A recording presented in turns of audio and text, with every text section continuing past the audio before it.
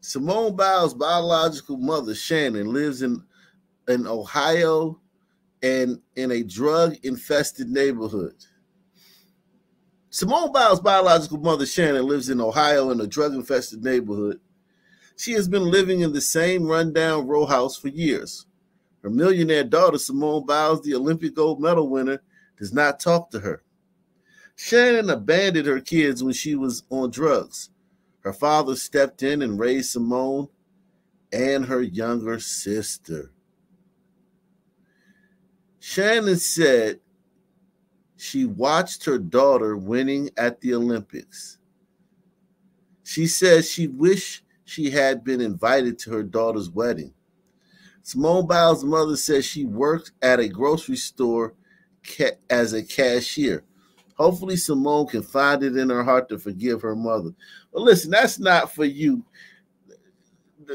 That woman didn't feed her kids, man. Simone was very malnutritioned as a kid, and I think that's why she's so small. I think that's one of the reasons she's so small, because she was so malnutritioned as a kid.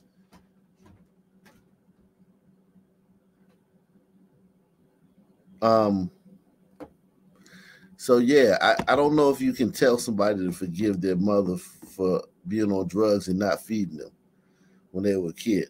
That's not my business to tell her to forgive her mom for that, man. That's nobody's business to tell. That's nobody's business to tell that girl that she got to forgive her mom for not feeding her and, you know, keeping her in deplorable conditions as a kid. That's actually you're out of line for saying that she need to go forgive that woman. That's out of line. This ain't like a Kobe situation. With Kobe, it's a little different. Kobe grew up in luxury. His father was an NBA player and played in Europe. Kobe traveled the world, trips, basketball camps, safe environments in upper class neighborhoods in Italy where he grew up. Learned several languages. So Kobe's beef with his parents is a little bit different. And even that one, it's not for me to say, he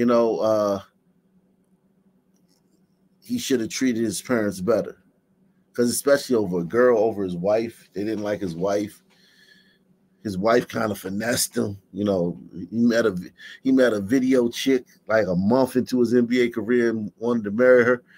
And they were like, damn, bro, you just got to the NBA 5 minutes ago, and now you already want to get married to a video hoe? So that kind of caused beef with the parents. But this one right here is different.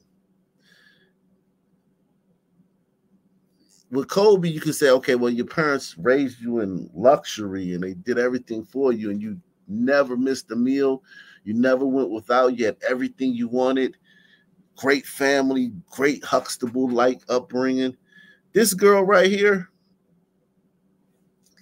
you kind of out of line for telling her she need to apologize. She need to forgive her mom. Maybe her mom is maybe getting away from her mom has been such a blessing that she feels like if she goes back, she's gonna ruin her blessing. Sometimes you never go back. Sometimes you don't go back. So yeah, man. Telling this girl she need to, I think that's totally out of line, man.